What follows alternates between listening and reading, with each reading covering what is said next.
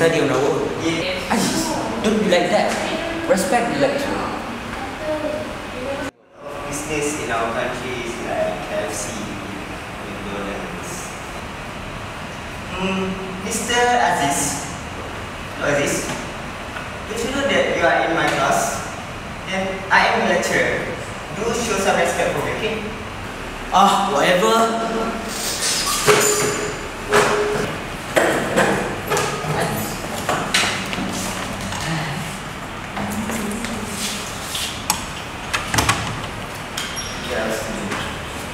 So this is it for today, and I will end my session for today. And as you guys know, next week we will have our finals, and I wish you guys all the best for your final. Thank you.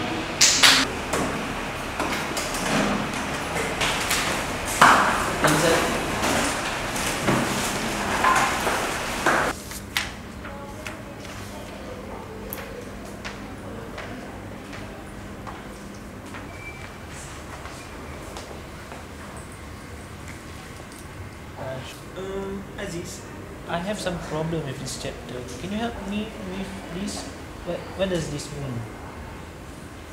Have you read this before? A bit, but... Do you think I have time for you? I have my own work to do. I have to focus for my final. Go and ask someone else.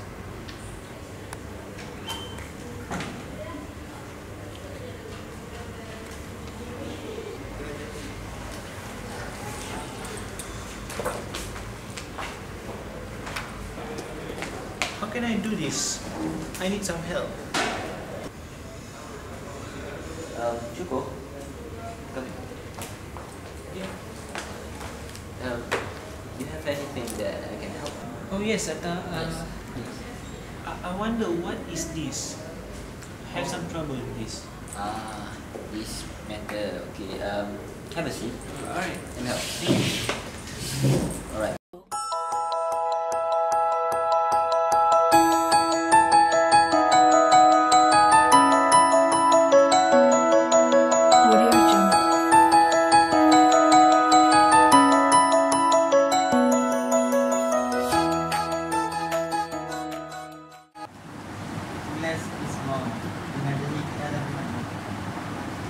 الله أكبر الله أكبر الله أكبر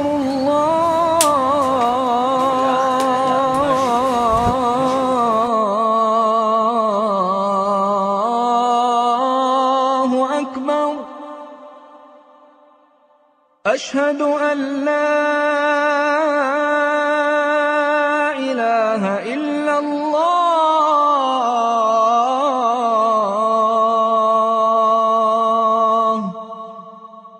Aziz, let's go pray Asar at the mosque. It's okay, Sata. You go first. I will come later. I need to finish the chapter first. Okay. Okay. Yelah tu Aziz. A few moments later. Oh my god! It's late!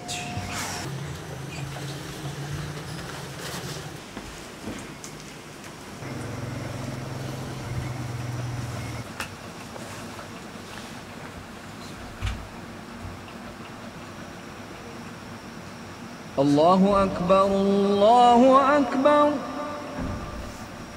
الله أكبر الله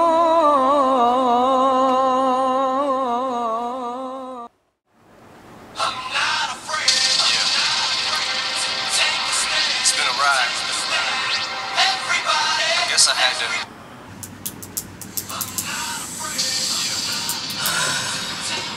It's been a ride. Hello, Ma. Why are you disturbing me? I'm studying right now, you know. I have my final exam next week. So, I need to focus. Okay? I will call you later, okay?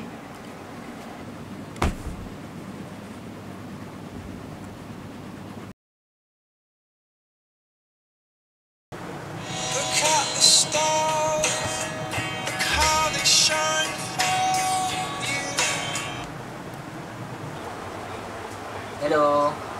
Assalamualaikum. Yes. How are you? Nah, I'm doing just fine. Oh, me. I'm having my final next week. So, please pray for me. It's a little bit stressful, but I think I can manage. Yeah. 1 week later.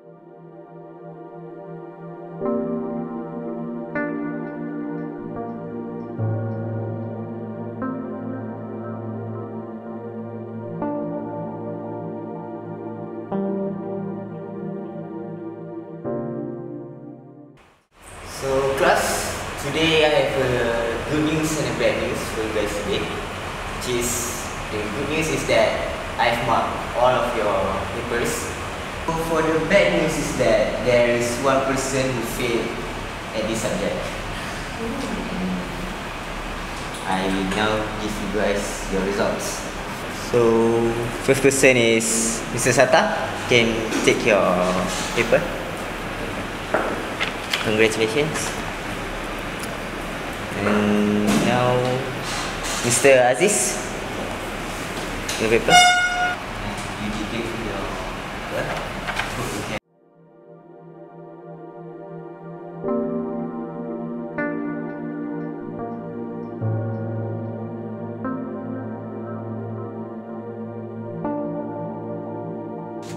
Here we have Sata, the respectable man. And here we have Aziz, the not so respectable man. Very disrespectful actually. So, who do you want to be like? Sata or Aziz? Your choice.